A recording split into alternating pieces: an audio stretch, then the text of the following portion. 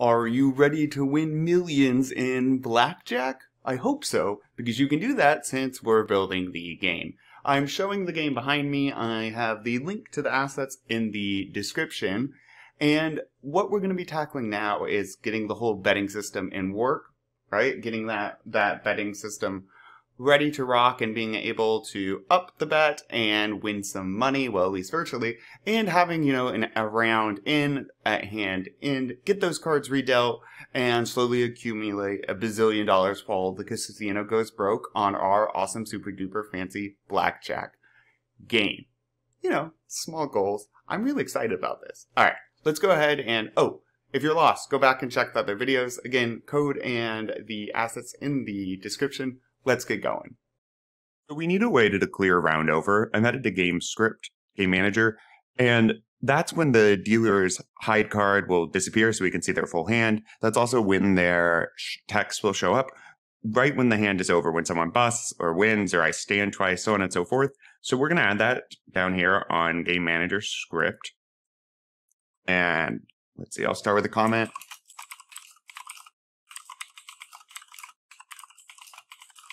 Hand is over.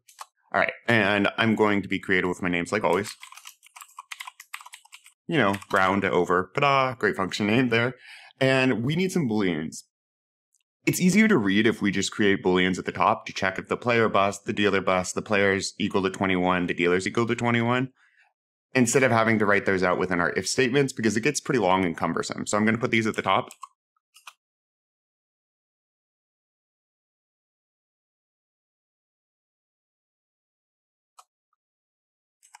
All right, there we are. And again, those are just checking for those, well, as the variable name states. Let's get in a comment for what's next.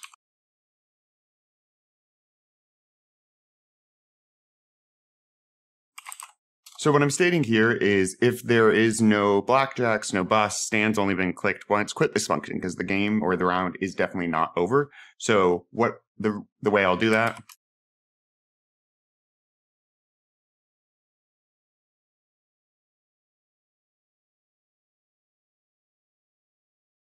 So I could have arranged this a few ways, but I thought it was most clear if I put the negation right in front of each variable. So not player bust, not dealer bust, not player 21, not dealer 21, and. All of these things have to be true for us to exit this function. And if that's true, then the round hasn't ended. We need to get out of this function. So I just return to get out.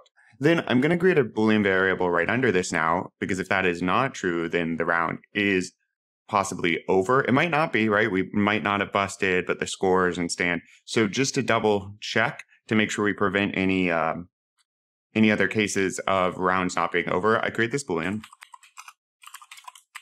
and set it to true. And then we're going to go through some if statements, first checking for the busts of either.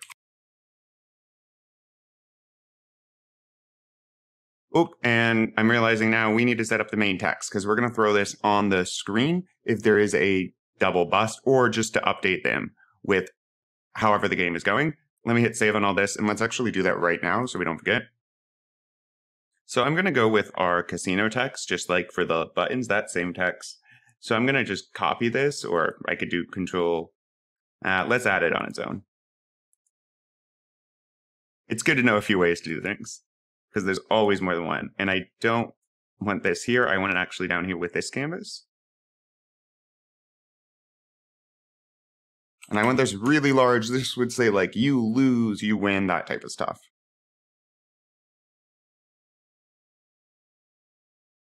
Casino fill was what I used before. Again, all of these fonts are linked in the description. They are completely free to use. Perfect. And I'll stick with white.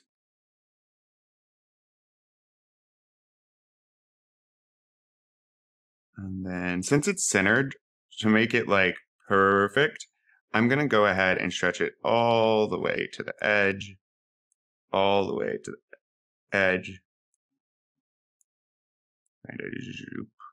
And I'm thinking for this debt card, I'm just going to go ahead and hide it. Sprite render. I don't really necessarily need it there. I don't actually even want it there. So goodbye. And now we have main text. And maybe I start it with nothing in there, and then we add text as we need it. We'd also actually start it disabled, so we could have something in there, but for now, main text, there we are. Now with that set, let's go ahead and to the game manager, way up here, add it within our text stuff. Oh, we already did. I knew it was going to happen sooner or later, so I added it as a comment. Perfect. There we are. Main text. All right. Now, so if both the player and the dealer bust, what do we want to happen? Well,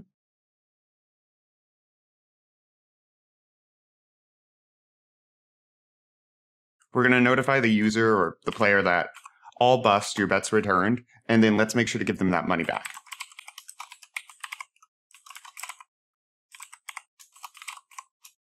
And we still do need to make sure that the bets and the deducting of money is showing up on our scoreboard, but we will get there. Okay, and so we split the pot in two because the player only did half the amount in the pot, and we make sure to get that returned.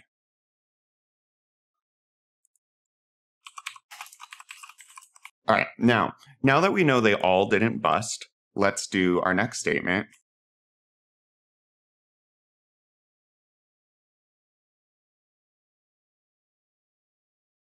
All right, so now I'm going to check if the player busts.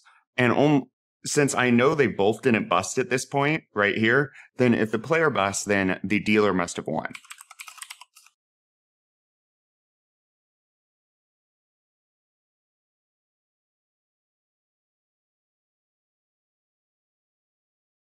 Okay, so if the player busts or the dealer has a larger hand, more points, then the dealer wins. Now let's check for the dealer busting or the player having more points.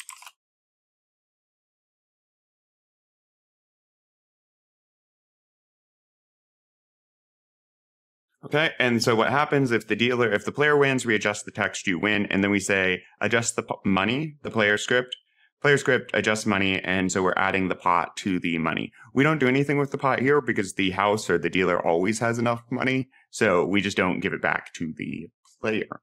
Now, what if they tie, right? So what if there's a tie? Not that they both bust. What if there's a tie? I did want to distinguish this because the script or what we put on the screen can be a bit unique.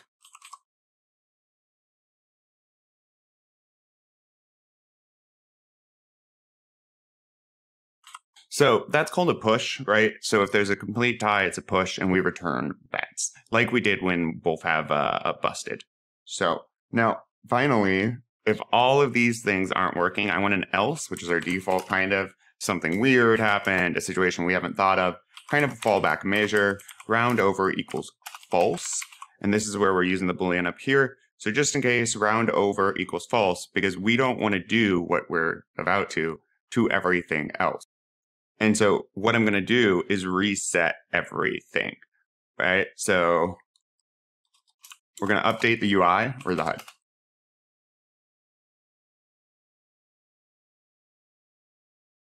So if the round is over, we need to clear out everything, like hiding buttons, showing buttons, updating text, all that.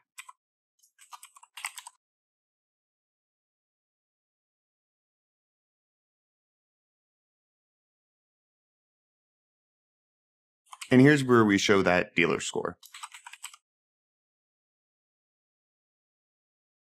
And it wasn't showing up before, but we only want to see the dealer score if the round is actually over. And it would be over, right? Because it's true right here. And this Boolean is just to make sure we didn't overlook something, some situation. We don't want to wipe out all of this or flip all of this and lock the user out of the game by hiding the hit and the stand button if the round isn't actually over. We should have hit all the situations with these if statements, but this is just kind of a backup plan, making sure that the round is over and that we can carry on doing this. Keep in mind, now that we have done this, right, hiding the hit button and the stand button, because the hand's over, they don't need to hit hit. We just want them to be able to click deal. We do need to enable the hit and the stand button now when we deal out the cards. We do want to go ahead and add a bit more to this though. So right here,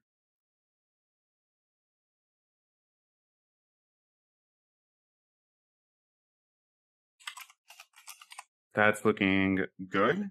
All right. And then if player busts, we need to make sure on this first one, I'm glad I spotted this, that the dealer has not busted, right? Because this is checking if the player busted or if the dealer has more points, but it doesn't matter if the dealer has more points if that is a bust. Okay. We know that the dealer hasn't busted and the player has busted because we checked that above. So we know they both haven't busted, but we need to check here It doesn't matter if the dealer has more points if the dealer is busted. So we want to say dealer bust and we needed this to be false, right? So we need a boom. So we want to make sure, and if we want this to be clear, these need to be together, right? The dealer must not have busted. We wouldn't need those necessarily, but the parentheses can help understand. And the dealer's hand needs to be greater. So let's save that. I'm glad we saw it. And let's head towards top. And, ooh, I have a little red, semicolon there. Now I'm going to save all of this.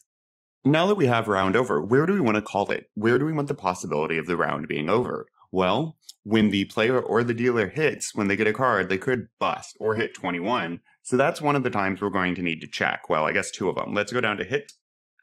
Right, so here is the player hitting, and then when they do so, we can check right here. So if the player's hand value is greater than 20, meaning they hit 21 or bust, either way, the round would be over at that point. And then when stand is clicked, keep in mind you would only hit stand. We don't need this debug because you're only going to hit stand twice.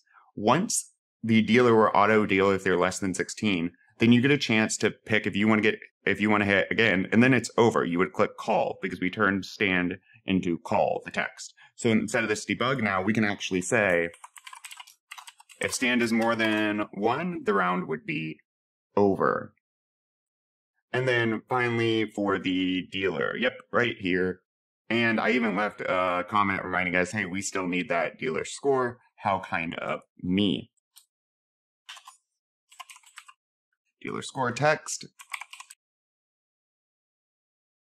We're going to toString it and put that in as the dealer's score. Make sure you add, though, the text in front of it that specifies this is their hand value. And there we are. We got that called there as well. And then let's make sure that we get that user's cash updated at the start of each round. Remember, the buy-in is 20. We already actually put it here because we knew we were going to need it. Boom. Cash text, player text, toString is what we're going to need. And while we're down here, let's also real quick update this, right? We need the player score to get updated as they go through a round. So it's going to be similar to what we did for the dealer down here. Except it's just score text.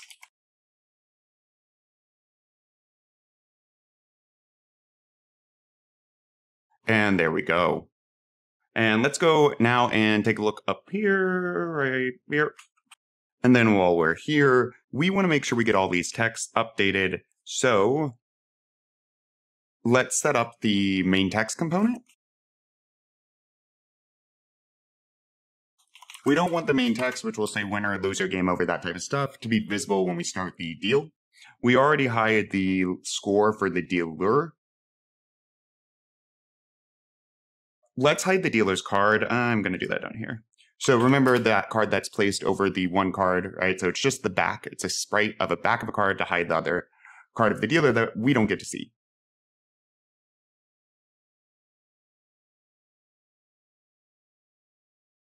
And then let's also make sure to reset the hand. That we're going to need to go into the player's script itself. Let me just make sure here.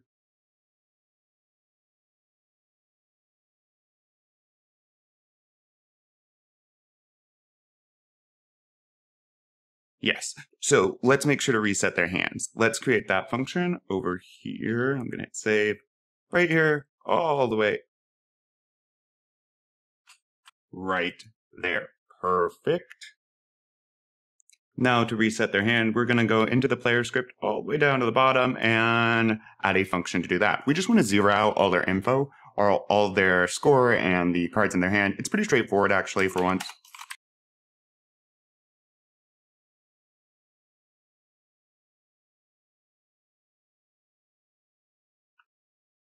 We're going to use a for loop to iterate through and to zero out card values, to hide the cards, to get rid of their sprites. And we're going to do that by running the reset card function method, which is in this class, right? Reset card, and that's what's going to do that. So we're going to loop through the cards on the table, making sure they're set back to their default state.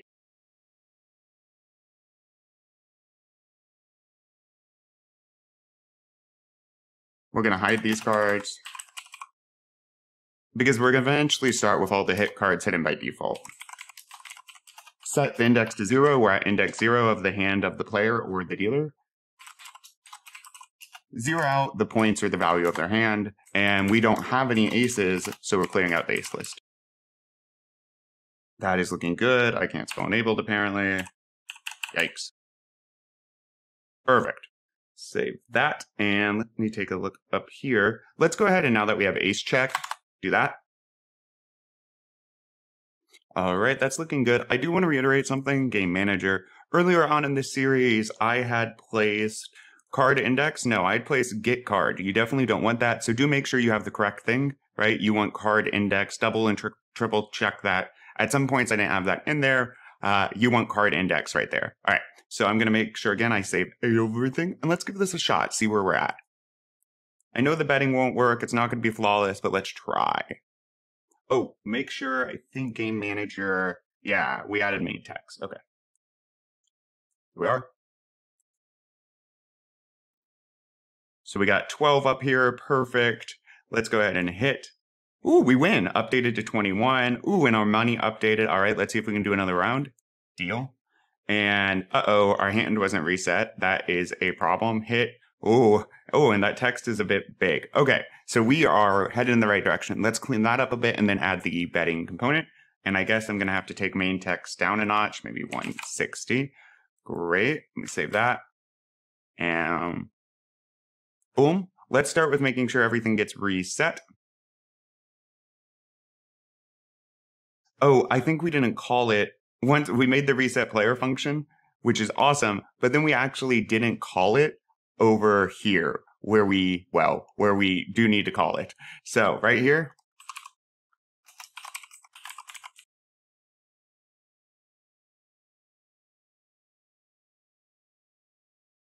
That should take care of the resetting. And then let's get to work on the betting feature. So we already have the bet button added. And so down here, we're going to do bet clicked.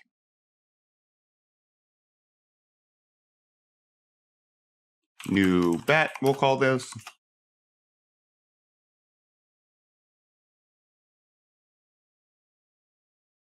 So I wanted the ability for those building this to mess with the bet button and have different amounts. What this is going to do is it's just going to grab the text of the actual bet button, and we're going to use that as the amount bet. So it's just going to look at that coin, that token, I put 20 on it, and the bet will be 20. It's grabbing the child, which is the text, and setting it to text. Keep in mind there's a dollar sign there, so I have to get rid of that dollar sign by doing this.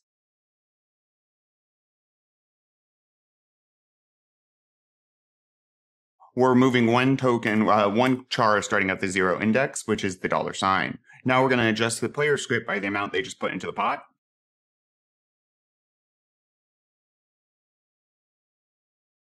Looks like I missed an equal sign right here. And then we're going to update the cash to represent the amount of money the player currently has.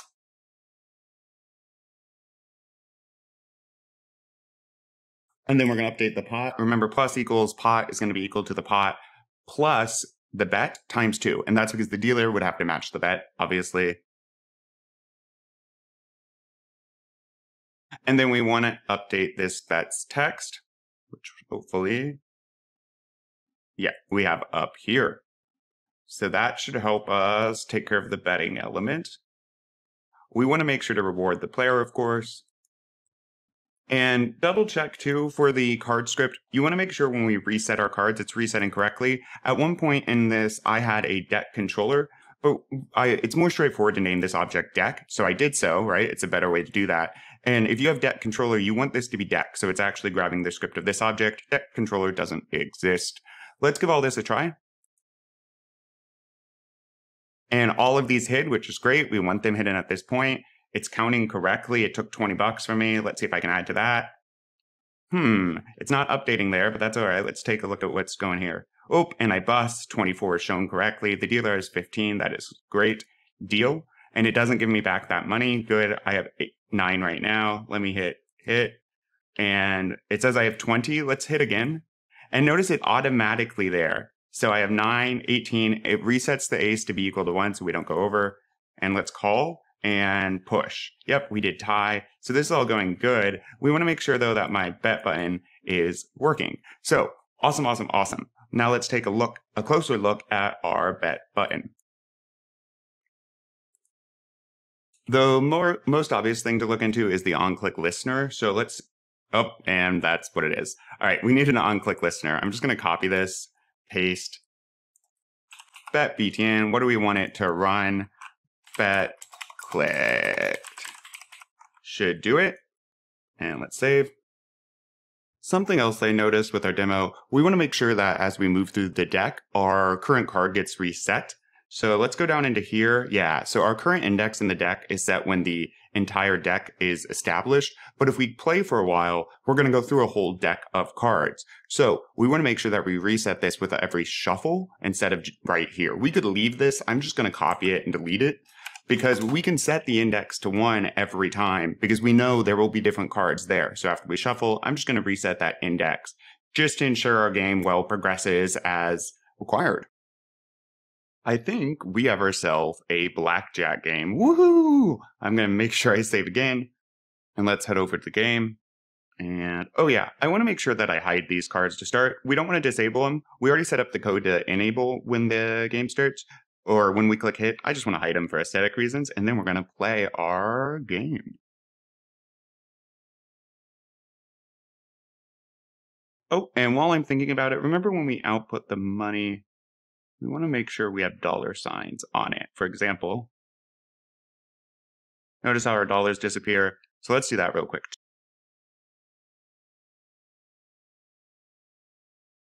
So our cash text is what we're looking for here. And that's this. So for cash text, we want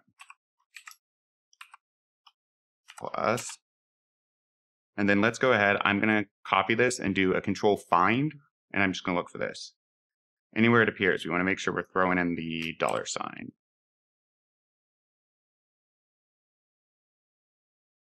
And I think that's that. And then the other one was the total amount of money we have. I mean, that's what we just did. The other one was the bet text. So the bet text is right here. And it's going to be bets, just like this. And then we want a space and a dollar sign. Like that. Okay, so I'm just going to copy that. And now I'm going to look for bets text. And I think we got all that. Cool. All right. So let's give this a fancy test. I'm going to do game, max, click, play. And deal. We got 14. Okay. 40. I'm going to crank that up. Let's hit. Oh, we busted. They won with 14. All right. So we have 16 now, but watch. It goes down to 12 because the ace auto adjusts. I'm going to do this and a hit and stand. Ooh. Not fair. Again. I'm going to develop a gambling habit from this. All right. What do I got? 15. Let's take a risk. Let's stand. I guess. Deal and hit. Hit. Go. Call. Yeah. I swear if I lose. I'm going all in on this. That's a 21. Stand. Call. Boom. There we are. And deal. Stand. Oh, that's kind of worrisome. No, I'm standing. Yeah. Deal. We'll stick it to 40 this time. I'm going to say stand and call. And we tied. So notice our points or our money stayed the same. I just lost 20 for this buy-in, this bet here. Pretty cool. So we have a fully working game. And I busted here, 22. Woohoo! We're going to develop a very cheap gambling addiction on our own game. Keep in mind, too, if we can go negative right now, so that's maybe a feature you could add, mess around with, and build on top of this game. I hope you have a super awesome game. If you do, you should definitely tell me about it in the comments below. You should also hit like and hit subscribe. It gives me warm fuzzies, and it's kind.